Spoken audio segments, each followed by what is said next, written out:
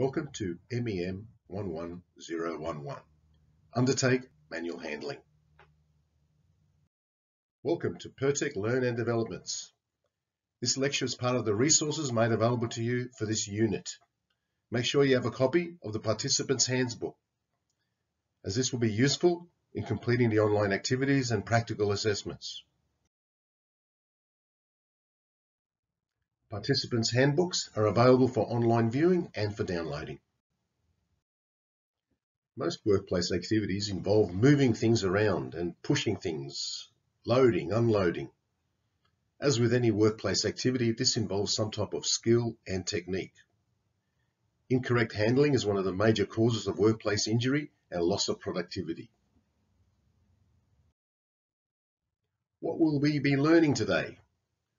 We will be learning about workplace hazards, the type of injuries, and the ways to prevent these injuries. The correct lifting technique, using an appropriate mechanical aid can make all the difference. Let's introduce some new terms for today's lecture. Musculoskeletal disorder, MSD. This is a common term used for repetitive workplace injuries. Hierarchy of controls. This is a method of systematically analyzing and dealing with hazards in the workplace. And manual handling, moving and lifting things. Before we begin, our usual pep talk. How do we get good at something or competent at doing something? Here's our favorite formula again. Competence is a function of knowledge, perseverance, and talent. 70% knowledge, 20% perseverance, 10% talent. What does that mean? We've all heard the saying, the definition of insanity is doing the same thing over and over and over again and expecting a different result. Knowledge is truly power. How to be successful at your job. Working as a professional engineering tradesperson has its challenges. It requires many skills. Being competent is not the only tool required in our professional's toolbox. Let's look at some of the other tools that we can use to help us get the job done. Number one, be competent. This is no surprise. This is the first one of our list. We've looked at our formula for competence already. Am I competent enough to complete the task and get the job done? Number two, be knowledgeable in general. Have I researched the task? How well do I know my customer? Do I know who the boss is? Number three, be punctual. Am I reliable? Can I be relied on to get the job done in the time allocated? Can people set their watch by me? Number four, be ethical. Am I of good character? Number five, be respectful. Am I conscious of social protocols and unconscious bias? Am I sensitive to differences in cultures and people's backgrounds? Number six, be cool-headed. Is my ego in check? Have I got all the facts? What about empathy towards the other person? Be confident. Does my body language and actions project competence and instill trust in my work and in myself? Number eight, be a role model. Am I projecting a good image for my profession? Am I a guardian of the integrity of my profession?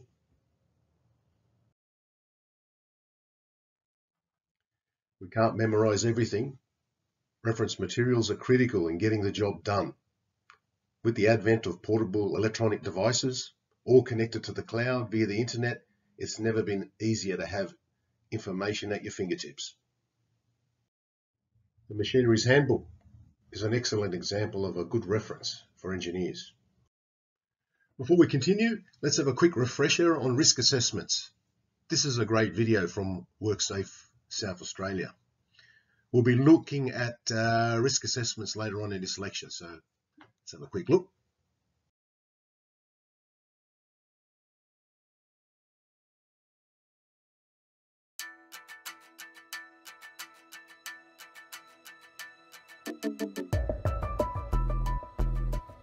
Hello and welcome.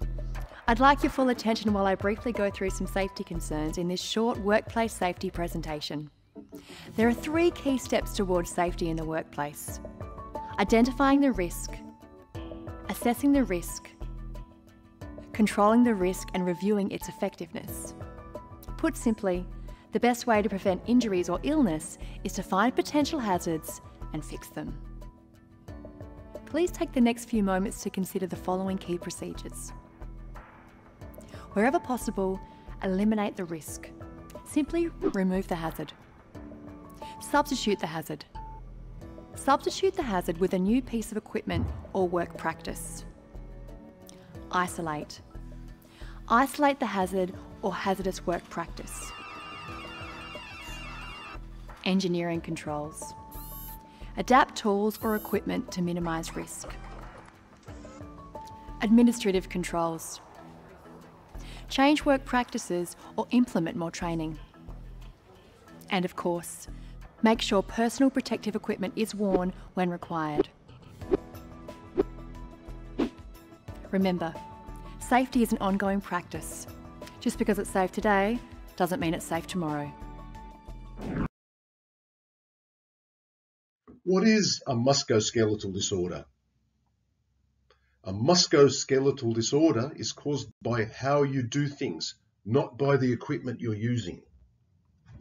Losing your arm in a machine is not a musculoskeletal disorder, for example. RSI, repetitive strain injury, was previously used to describe all types of injuries caused by repetitive movements. Musculoskeletal disorder, MSD, was recently adopted to describe specifically workplace-related repetitive injuries. What are some of the musculoskeletal disorders? Sprains, strains of muscles, ligaments, and tendons. Back injuries. Spinal discs. Muscles in the back. Skeletal, bone-related injuries, muscular and vascular disorders caused by vibration. Musculoskeletal disorders can manifest in 2 ways. The first way, gradual wear and tear of joints and ligaments, muscles, and intervertebrate discs caused by repeated or continuous use of the same body parts, including static body positions. If we look at the blacksmith here, it's a prime example of gradual wear and tear over a long time. Number 2, damage caused by strenuous activity or unexpected movements, such when loads that have been handled, moved, or change position suddenly. Lifting a load that's too heavy or unbalanced. Using a poor or incorrect technique. Losing or dropping a load. Being hit by a load or losing a load and it ends up on top of you. Injuries from chemical spills, burns, toxic fumes and gases. Psychological hazards associated with boredom and repetitious tasks. Who's legally responsible for workplace safety? Well, the first one, persons conducting a business or undertaking, a PCBU. Otherwise, your employer or the company that you work for. The second one are the designers, manufacturers, importers, suppliers, and the installers of the plant, substances, or structures. The third one is officers, and this is basically your direct supervisor. Irrespective of the legal definition of who is responsible for safety, safety is everybody's responsibility.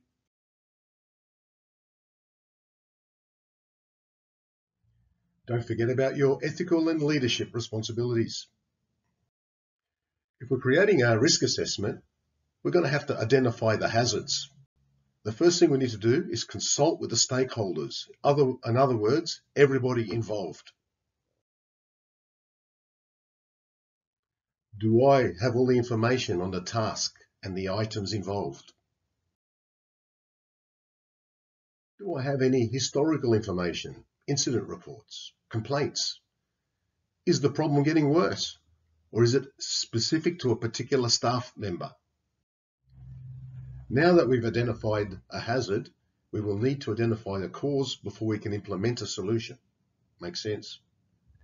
Let's look at some of the forces that cause musculoskeletal injuries.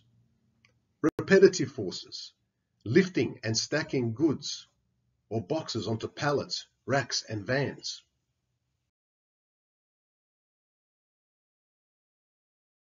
Sustained force occurs when force is applied continually over a period. Some examples: pushing or pulling a trolley around a warehouse, pushing and pulling boxes onto, out of racks and vans. High force, overexertion of muscles.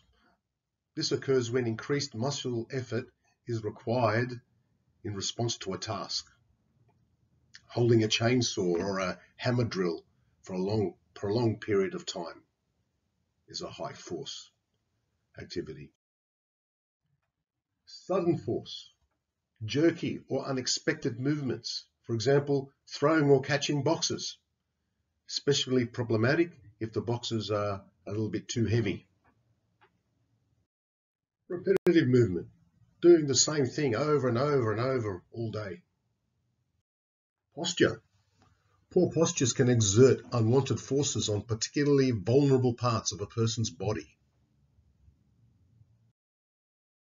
Sustained posture, where part of the whole body is kept in the same position for a prolonged period.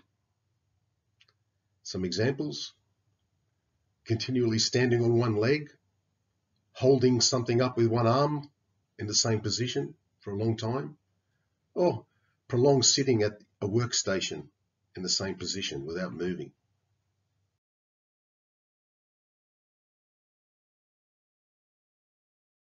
Awkward posture, where any part of the body is in an uncomfortable or unnatural position.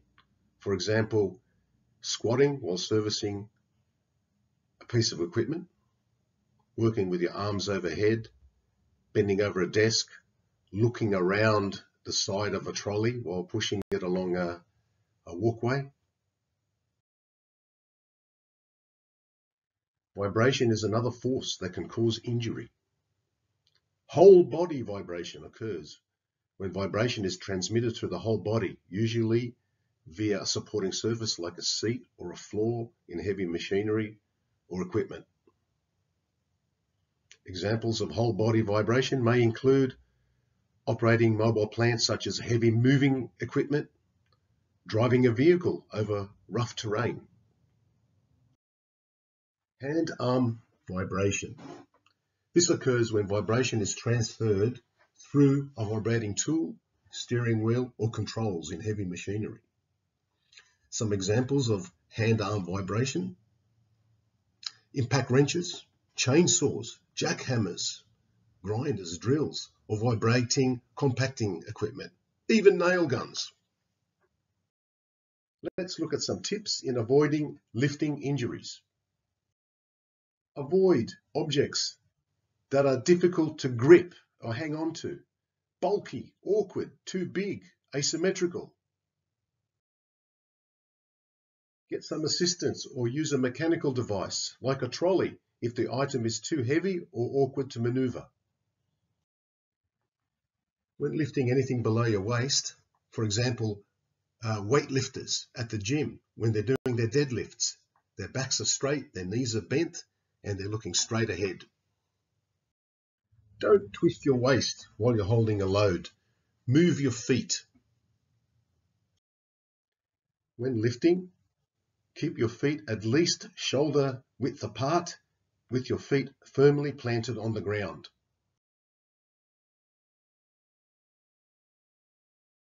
Straighten your knees.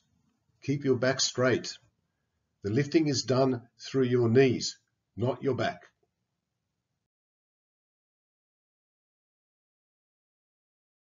Avoid lifting items over your head. If you have to reach for something high, use a stool or a ladder to get the item at least to your chest level. Keep the load close to your chest and elbows in tight. Keep the load balanced. Always use two hands when lifting. Never overstack or overload, as loose or heavy items can fall. Let's look at a real-life scenario. The service technicians are complaining that they are hurting their backs lifting certain boxes from the warehouse onto their vans. The boxes and contents are often damaged. The boxes in question are hose fittings in boxes of 500, the boxes weighing 40 kilos each. Firstly, we need a risk assessment. We'll need to identify the stakeholders, which postures, movements and forces are involved or causing the problem. When do these problems occur? Why they are occurring? And what we can do to fix the problem. Step 1. Does the task involve repetitious or sustained movements, postures or forces? Yes. Does the movement involve bending forwards, sideways or twisting more than 20 degrees? Yes. Are there any bending backwards motions? Yes. Are there any movements involving my arms and hands? Yes. Are there any movements involving my legs? Yes. Are there any fast motions? Yes. Step 2. Does the task involve any high or sudden force? Yes. Frequent manipulation of the heavy boxes has been identified clearly here. Is there any hand, arm or whole body vibration? In this particular instance, no. A risk has been clearly identified, therefore a control is necessary. We've identified the risk or the hazard. Now we've got to identify or work out how we're going to control this risk or hazard. The hierarchy of control is a system commonly used for controlling risks in the workplace. It is a step-by-step approach to eliminating or reducing risks. It ranks controls from the highest level of protection and reliability through to the lowest. Elimination being the highest level of protection, PPE being the lowest level of protection. Elimination. This control measure involves eliminating or removing the risk completely. Substitution. Can we change the product with something else? Engineering controls. Can we redesign the infrastructure or use mechanical devices to solve the problem? Administrative controls. Can we use training or enforce certain procedures or techniques to solve the problem? Personal protective equipment, PPE. Could PPE be used in conjunction with other controls be used to solve the problem? Regarding our box handling problem, can we use elimination? Can we eliminate moving the box or fittings from the rack to the work van? Could we remove the fittings one by one out of the larger boxes, or move them over to the van in smaller quantities, or place them in lighter, smaller boxes? Would this solution be more reasonably practical? What new risks would be created? For example, repetitious movements and multiple trips to the vans. What about substitution? Can we substitute the product for something lighter? Substitution. It would be unlikely our customer would redesign their product to suit our handling difficulties, but we could request that our supplier ship the fittings in boxes of 100 instead of 500. This would drop the weight of each box to 8 kilograms, for example. Engineering controls. Can we utilize mechanical assistance, moving the boxes around like hydraulic lift tables, trolleys? What about redesigning the racking, installing conveyor belts? We could use lifting aids and trolleys, hydraulic lift platforms, etc. What about the pushing and pulling into vans and racks? Is that still going to be a problem? Administrative controls. Will training help? Can we get a specialist coach to come in and train the staff on correct lifting techniques. Any new administrative methods will have to be documented and advertised. Training will definitely be required if new technology is involved, otherwise new hazards have been introduced. The least effective, PPE, personal protective equipment. In this particular scenario, PPE, work boots, high-vis vests, etc. would have little impact on reducing the hazard. In our scenario, we have decided that the most reasonably practicable control methods are substitution, engineering, and administrative. Substitution, we're going to be using smaller and lighter boxes. Engineering, we'll be utilizing mobile hydraulic lift platforms.